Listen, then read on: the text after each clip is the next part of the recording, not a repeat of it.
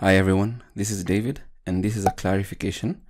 I did this video on how to export SRT subtitles in DaVinci Resolve, and unfortunately I mentioned that it's not possible to export an SRT file or a VTT file separately without rendering the video. It's possible. I'll just open up DaVinci. Here is how you actually can export an SRT file or a VTT file separately without rendering out your video. So let's just open up a project here with the subtitles already appended. So what do you need to do?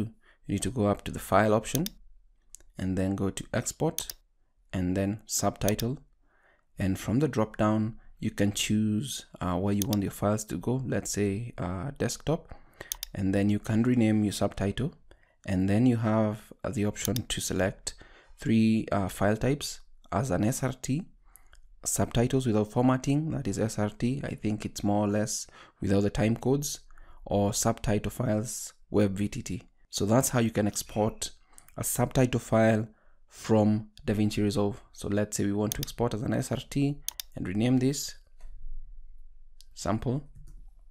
Just click on save, and if we check our desktop, here we go, this PC.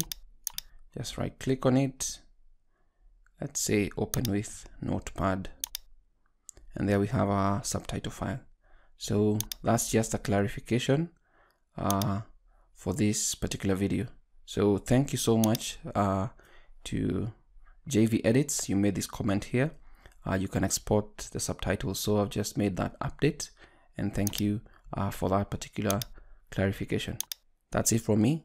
Take care and happy editing and subtitling videos. Thank you for watching.